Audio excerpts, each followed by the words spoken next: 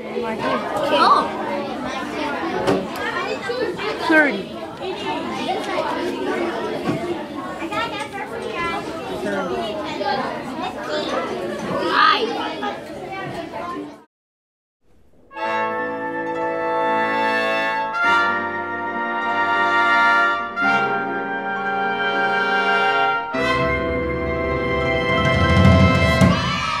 5. Pickle!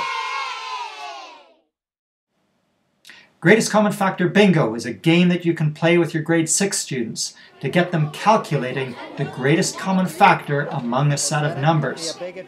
How do you play? You play on a 5x5 grid. The yellow player goes first. They choose a number between 1 and 100 and say it out loud. Let's say 85. Both players write that number in their grid. Now it's the green player's turn. The green player says a number, 90. Both players write that number in their grids.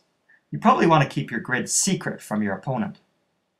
You go back and forth 25 times until the entire grid is full. To score, you look at each row and each column and you calculate the greatest common factor.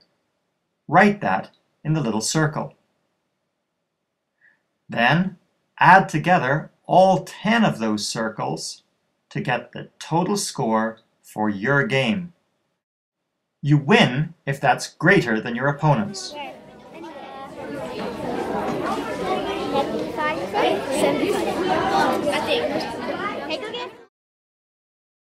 You might want to get your students to score the sample set of games before they play a game themselves. To make the game easier, you can choose to allow them to say the same number more than once. To make it more difficult, you might experiment with larger numbers or greatest common prime factor bingo.